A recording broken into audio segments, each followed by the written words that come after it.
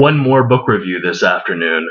This one is for Kaseyrxrd and for Frenchiedee, who both requested that I read this and post what I thought about it. So I thought I would. This book is, both of them asked me to do Julian Barnes's A History of the World in 10.5 chapters, which I posted a while back. This is the other one they wanted me to do. It's called Bertram Cope's Year by Henry Blake Fuller, and it's put out by, you can see the triangle there, it's put out by Triangle Classics, which publishes historically great LGBT fiction. There are two kinds of forgotten writer, I think. One is vaguely remembered when perusing a bookshelf or in passing conversation.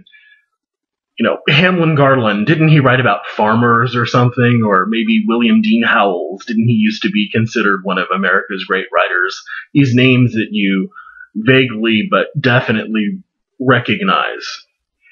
And this is a precarious and maybe perhaps the more painful kind of literary death, being half remembered and half forgotten. And maybe more graceful is the obsolescence that you meet when you're now completely and utterly unknown. This includes people like George Washington Cable, the great American Creole writer, or Zitkala Sa, or, alas, the subject of this review, Henry Blake Fuller and his novel Bertram Cope's Year. To be quite frank, I don't think we need to mourn the cultural loss of every writer who ever set pen to paper, solely judging from my reading of this novel. The only novel, by the way, that I've ever read by Henry Blake Fuller. My Triangle Classics edition has a very, very generous introduction full of biographical and literary material written by the famous American critic Edmund Wilson, and which was originally published in 1970 in The New Yorker, which calls him a very important American writer of the early 20th century. I think Edmund Wilson has been known to tend toward the effusive in his praise. The novel tells the story, it's a pretty simple story, of Bertram Cope, fresh from undergraduate school, who's just received his degree, who's decided that pursuing a master's degree might further his career prospects. So he moves off to graduate school, and he soon falls under the charms of the grande dame of local literary society, who's named Medora Phillips, and the three young ingenues that she sort of associates with. One of them is a composer, and one of them is a poet, though, of the young girls. And Medora is sort of independently wealthy. Her husband is dead, so she doesn't have to worry about him anymore. And she just throws these fabulous parties and invites faculty members and their spouses and graduate students over, and she sort of fancies herself this,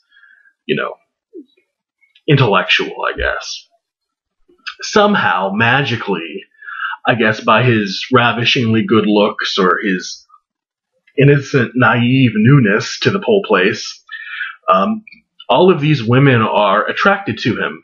Medora, the three young girls that are always hanging around her,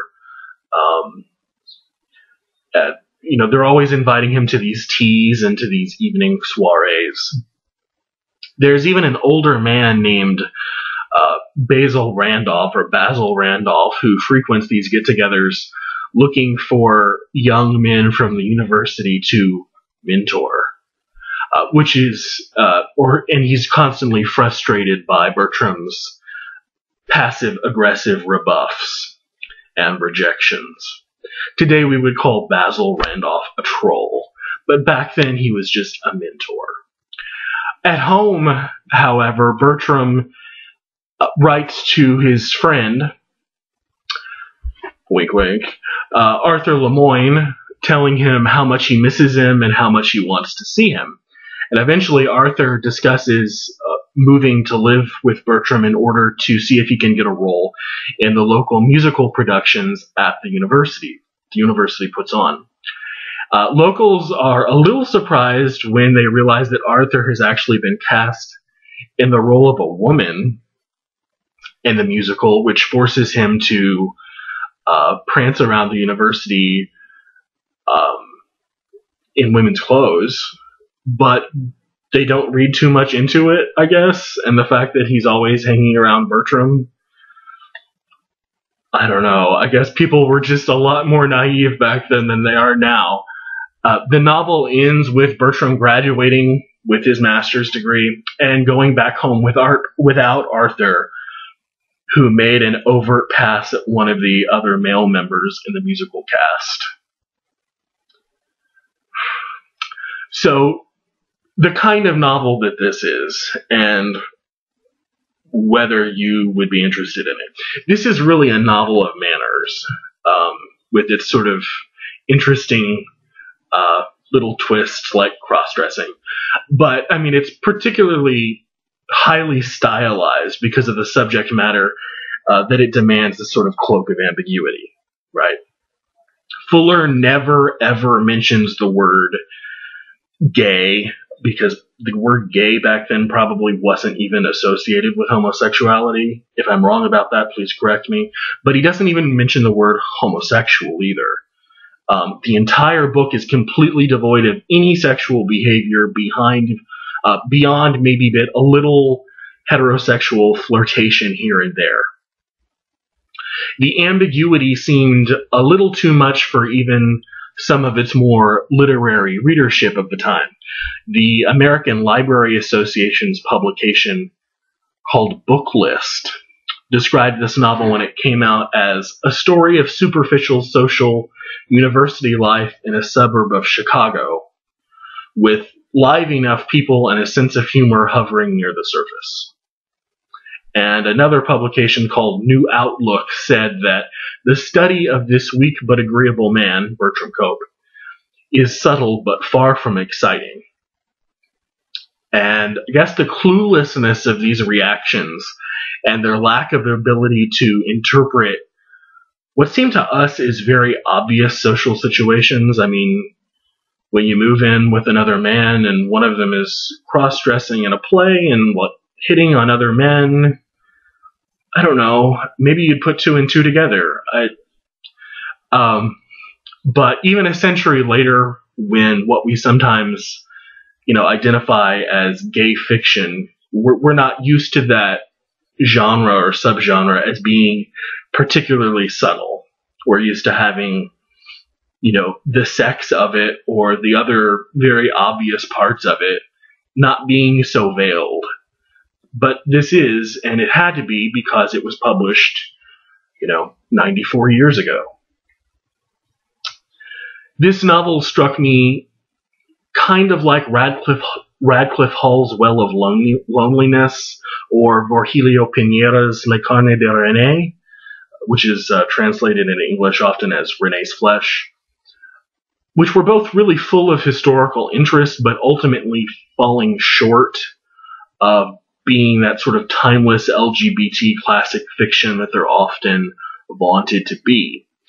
The manneristic writing, which is kind of contemporary with the latter novels of Henry James.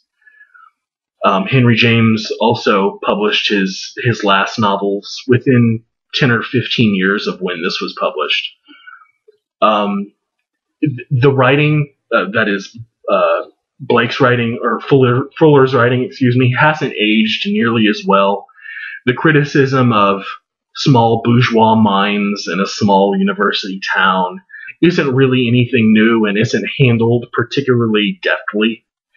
However, as a gay novel, I think it stands out as more than just a bizarre curio of literary history. It is probably the first gay novel published in the United States in the year 1919.